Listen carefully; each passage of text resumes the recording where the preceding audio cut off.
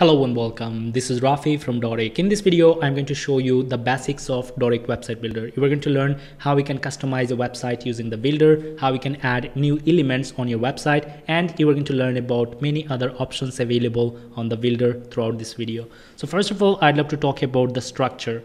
Dorik website builder consists of four main components. The first one is the section, which works like a large box. Inside a section, we can put multiple rows. Inside rows, we can put multiple columns, and inside the columns, we can put the elements we'd love to add on our website. For instance, here on this column, we got this heading, text, and this button. And in this column, we got this image. We can add videos, we can add subscription form, and any other element inside the columns.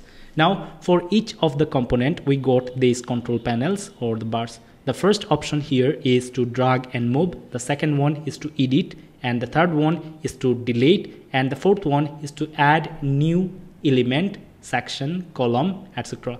Now, not only that, if we right click on our mouse, we are going to find some other options such as duplicate, save to collection, save as symbol, delete options as well for each of these components.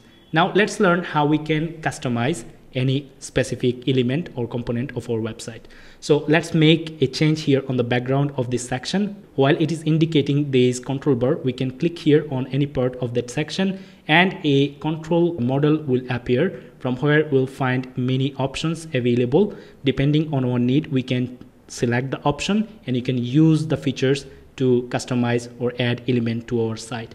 So let's change the background color. And for your information, we can drag and place this control bar on any place of our website depending on our convenience. Not only that, we can click here on to this icon and it is going to be attached here on the right side of our website. We can simply minimize it or hide, or you can show it again by like this. So now let me detach this, and after that I'd love to make some change here on the background. To do this, we can add video gradient color. So let's add a color. I'm going to select this color which we have got from the global colors, and you can basically choose color by clicking here on this color picker. All right, and on this general tab, you are going to find some other options like section frame, width and height. We have got some other options on the styles tab. Depending on your need, you can use any of these options or all of these options. Then we have got this advanced tab. You are going to find some advanced features available here which you can use depending on our need, and these options are available for every content, every element of our website, as you can see here, right? So now let's say I want to make some change here on this title. I can simply hover over here, and while these control bars are indicating, we can simply click on any place of this element and then we can start making the change. For instance, instead of minutes, let's type out seconds. And here we go, we have got the change, and we have got many other options available. Depending on the need, we can use them to customize the layout and make the changes. Now, let's say I want to add a new element here on the website. Simple, we can click on this add new element below to add new element. If we want, we can click here on this right plus icon for the column, so that we'll be able to add new columns. Same here, we can click here on this plus icon for rows to add new rows, and we can click here on this plus icon to add new section, right? Now let's add a new element right after this button. I'm going to click on this plus icon. After that, a general elements tab will open up with all the options. Now I'm going to add a subscription form, for example, and here we go. We have got this added. Now if we don't need this part, we can simply delete the element. And obviously, if I click on this element, it is going to open up the model from where we can make all the necessary changes that we want to make. Now let's talk about some other options available on the builder. Let's talk about the page settings first. If I click on page settings, we'll be able to make necessary changes for this page. For instance, from the basic tab, we're going to be able to provide the title and description for the page. We'll be able to set the page language. We'll be able to set the pop-up settings from here if we have got any pop-up added on this web page.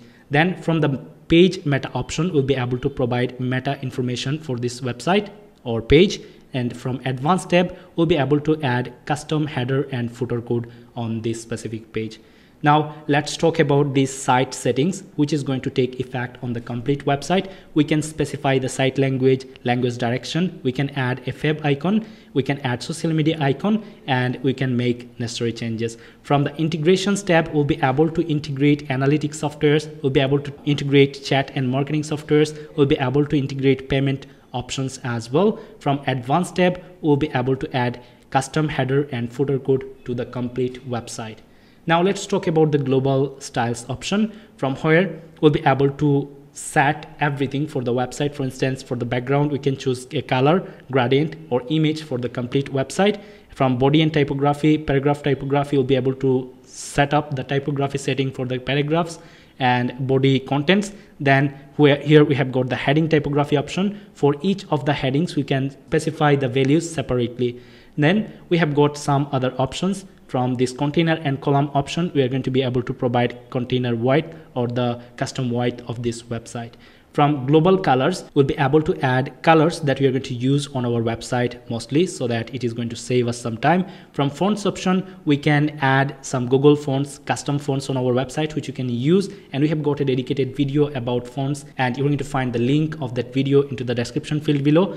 And now let's talk about this page option. From page option, you can go from one page to another page if you have got multiple pages here. And if you need to create a new page on your website, simply click on this add new page. You're going to find the option to give the page a name, add a link to the page, and click on save, and then you'll be able to build the page based on your need. After that, let's talk about these device icons. Currently, we are working on the desktop device, but if you want, you can design the website for a tablet device, for a mobile device. You can see the preview how it is going to look like, and then depending on your need, you can click on any of these items to customize them based on the device layout. And after that, we got these undo and redo icons. Depending on your actions, you can basically use them. And here is the icon for preview. Here is the icon or the option to save your changes, and automatically Dorik saves all the changes that you made or make. And then we have got this publish button to publish your website. Then here's the link to preview the website live. So this was the walkthrough of Dorik website builder. I believe you have found this video informative and helpful. But if you have got any further question regarding Dorik website builder, please feel free to ask us by commenting below, and visit us at dorik.com for more information. Thank you so much for being with Dorik.